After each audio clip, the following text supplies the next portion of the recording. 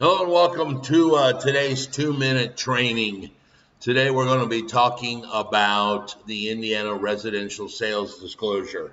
All right, this sales disclosure applies to the sale, the exchange, a land contract, or a lease with option of any residential real estate with 4 or fewer units. Okay, so obviously commercial property is not required to have a residential sales disclosure.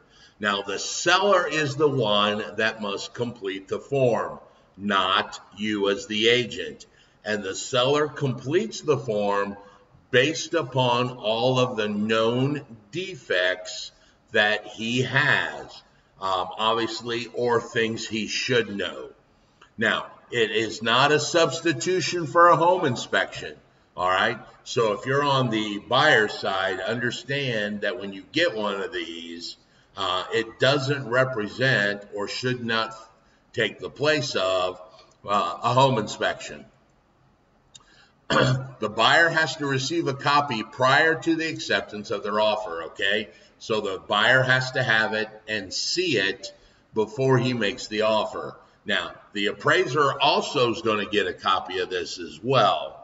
The buyer will sign the disclosure when the offer is made, and then the seller will sign it again at the closing table to show that nothing has changed from the original sales disclosure.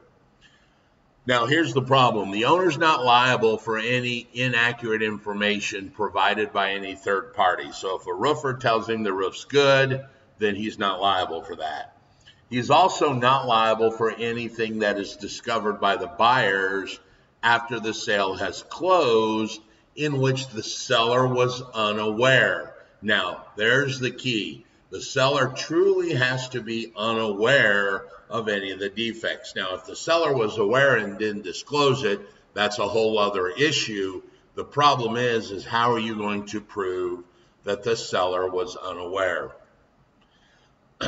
The seller is required to correct anything that they find out is not right.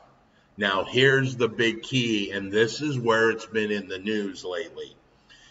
If the seller gives a residential sales disclosure to a buyer, and the buyer makes an offer, and then the seller changes the seller's disclosure, say he finds out something, he can change that. But if he does, the buyer has 2 business days from the receipt of the new or the amended disclosure to actually nullify the deal.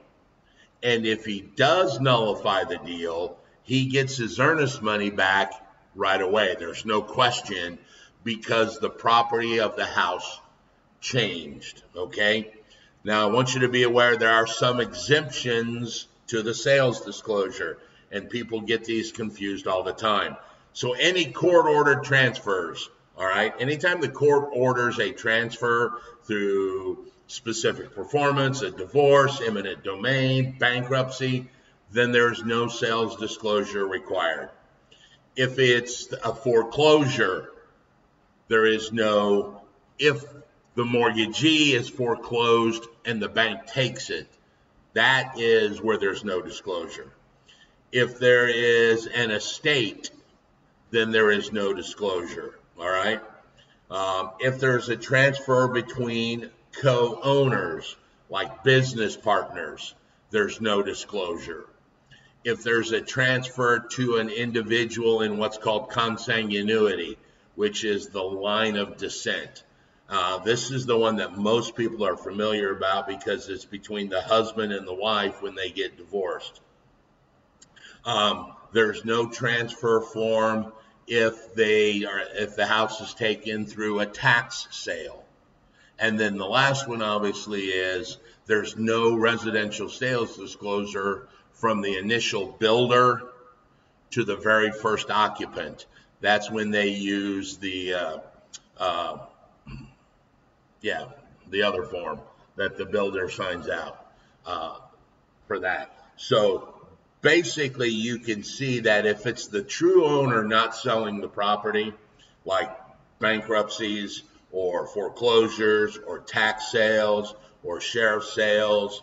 Those aren't required. If it's transferred between co-owners or between family members, and then the first one from the new home seller is called the certificate of occupancy. All right, that's been today's 2-minute training, and I hope you enjoyed it. If you have any questions about this, feel free to give me a call.